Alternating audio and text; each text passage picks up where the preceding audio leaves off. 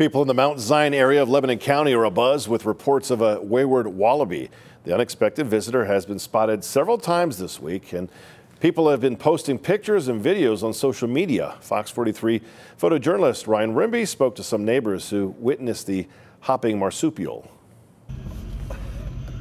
Oh my God, there it is! While I was driving, I've kind of seen him off to the side of my eye, so I hit the brakes, put it in reverse, backed up, veered in towards him. Here, fella. Put lights on him, and he just stood there looking at me like a deer in the headlights. We didn't know what to think at first. I was not even 20 yards. He stood there for a few minutes and hopped off. Reporting party called in last week, I believe it was Tuesday, that there was a sighting of a kangaroo.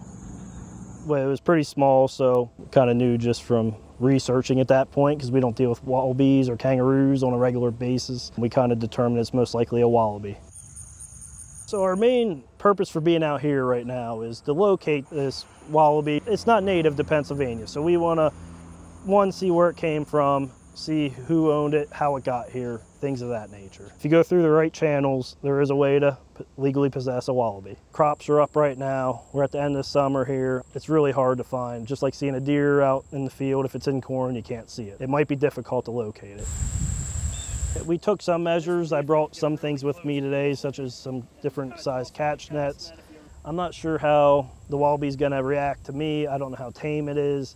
So we might have to adjust once we get eyes on it. And we want to try to get that wallaby to a facility where it can be well taken care of. It doesn't belong on our landscape, and it's not native to Pennsylvania, so we just can't have it on the landscape here. Just come forward if it's yours, and we'll deal with it. At this point, officials with the Game Commission say they're really not sure whether the marsupial was released by someone or if somehow it was able to escape on its own.